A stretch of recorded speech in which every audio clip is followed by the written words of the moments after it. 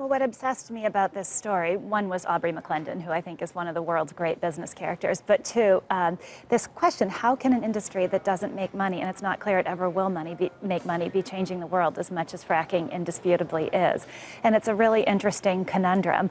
Thus far, the frackers haven't proven that they can produce free cash flow, and I think the big question for the country as we beat our chests about American energy independence is how much oil and gas would we produce if companies had to live within cash flow? Your premise basically is that they've just incurred so much debt because this is a highly capital-intensive business to begin with.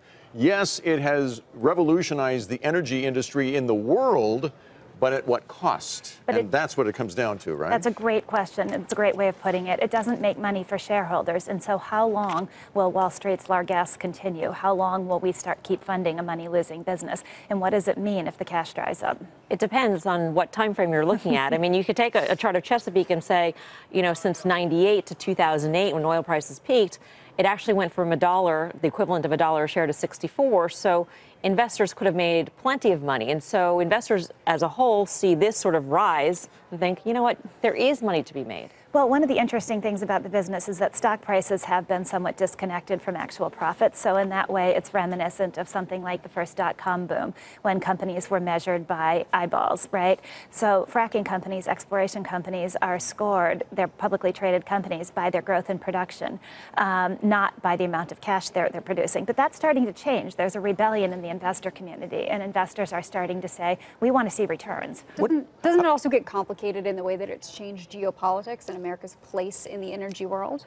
It has changed things immensely. Just look no further than Saudi Arabia and what's happening in that country, the rise of MBS, to see the pressure that low oil prices, which are partly a result of American fracking, are exerting on the rest of the world. It's dramatic. How would you see this playing out? I mean, if you feel like the seeds are being sown of another financial crisis in the fracking industry, you make the point that a lot of this has been facilitated by the low interest rates that we've enjoyed for the last decade because of the financial crisis.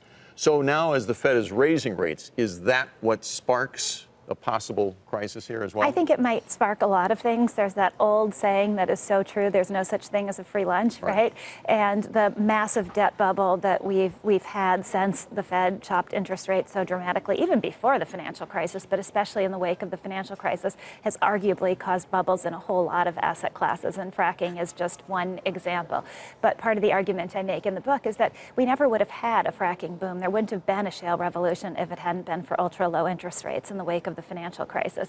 So you don't think of these two events, the rise of American oil and gas and the financial crisis, as being related, but they actually are.